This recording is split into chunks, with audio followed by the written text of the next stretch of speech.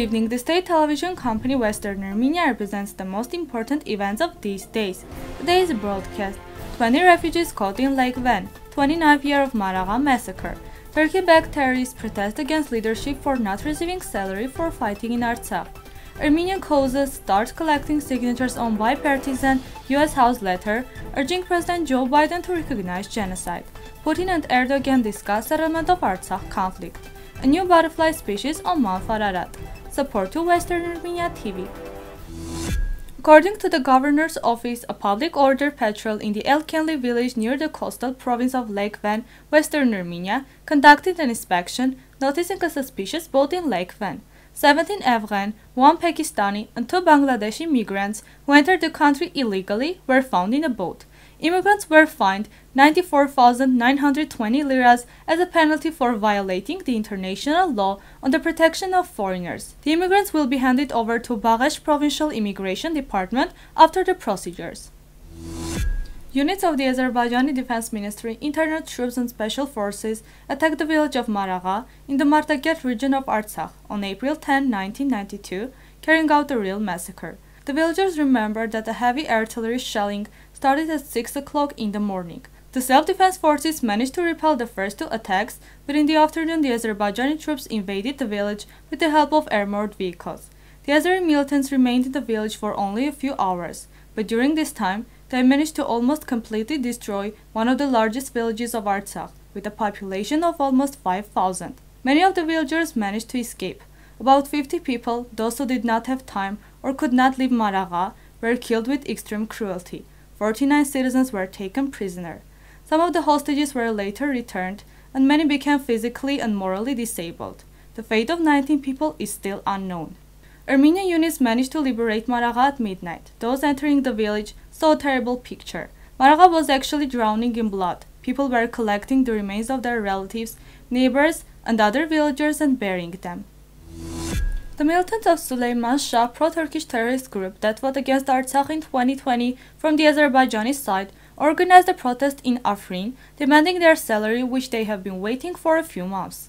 Armenian press reports, citing ANF News, they blame for that their commander Abu Hamsha, who according to the militants, absorbed the money received from their Turkish sponsors. The militants shared the video of their protest in a Telegram channel.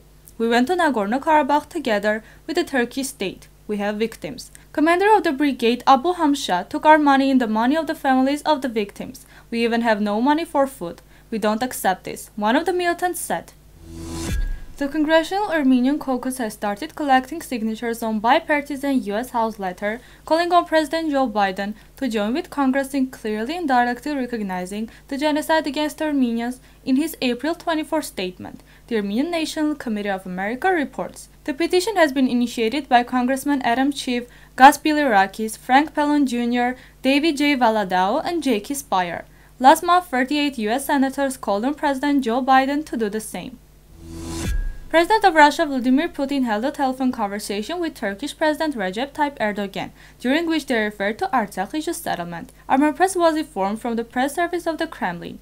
Recep Tayyip Erdoğan highly assessed Russia's steps for ensuring the further stabilization of the situation and the continuous implementation of November 9, 2020 and January 11, 2021 trilateral statements. Vladimir Putin informed the Turkish president about the results of the recent talks with the Armenian and Azerbaijani leaders. Both sides expressed opinion about the necessity to activate works for the restoration of transport infrastructures in the southern Caucasus. The press release of Kremlin reads: a new butterfly species called Ancylostis igdirensis was discovered as a result of research conducted for 3 years on Mount Ararat, Western Armenia. The project was supported by the Department of Scientific Research Projects of Igdir University.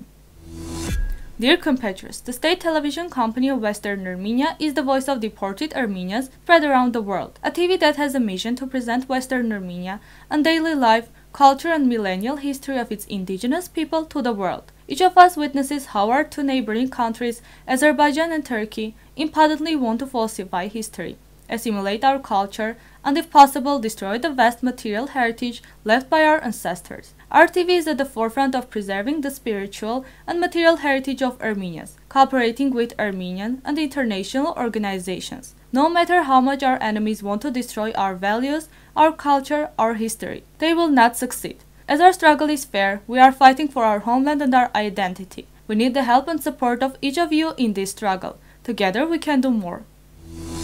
Now I present you Akung Lorikjan.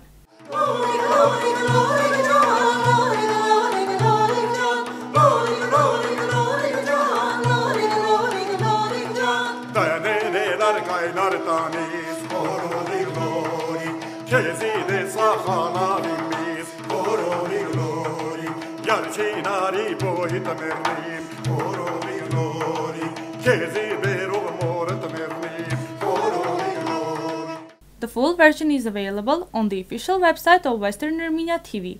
This was all for today. Goodbye.